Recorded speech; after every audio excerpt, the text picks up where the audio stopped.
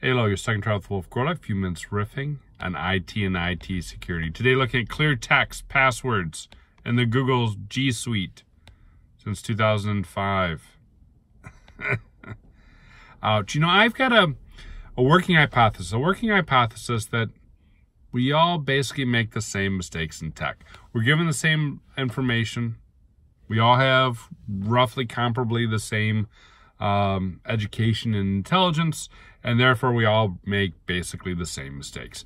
That's my working hypothesis. Now, there's some data to support this. So, for example, there used to be a report out by Veracode that showed the number of vulnerabilities found the first time code was scanned.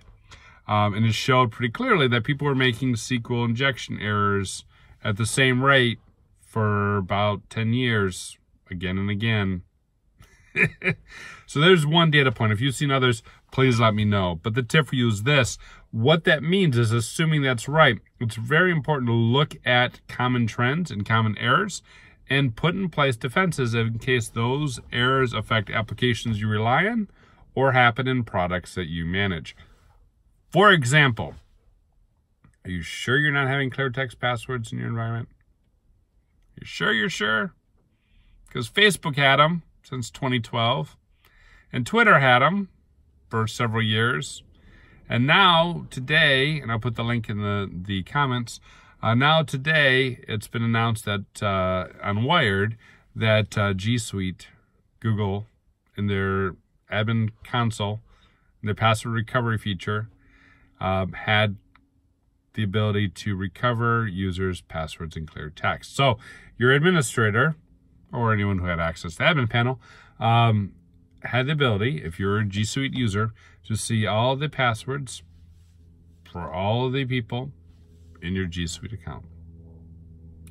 Little bit of a problem. Since been remediated, but been open for quite a while. And we don't necessarily know if those administrators were trustworthy, right? We don't necessarily even know if those administrators were always the same administrators, or if they weren't someone who's being phished or whatever.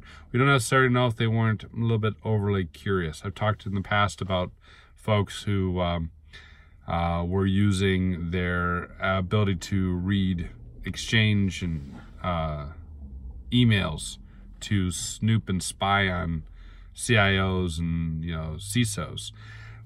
We don't necessarily know, because it's very difficult to know, because as they say, sufficiently successful attackers undistinguishable from a normal insider. So, raises a whole lot of questions, and Google's acting on it, and people who are affected will have their passwords reset, and people who are running multi-factor authentication don't need to worry because you're protected with multi-factor authentication.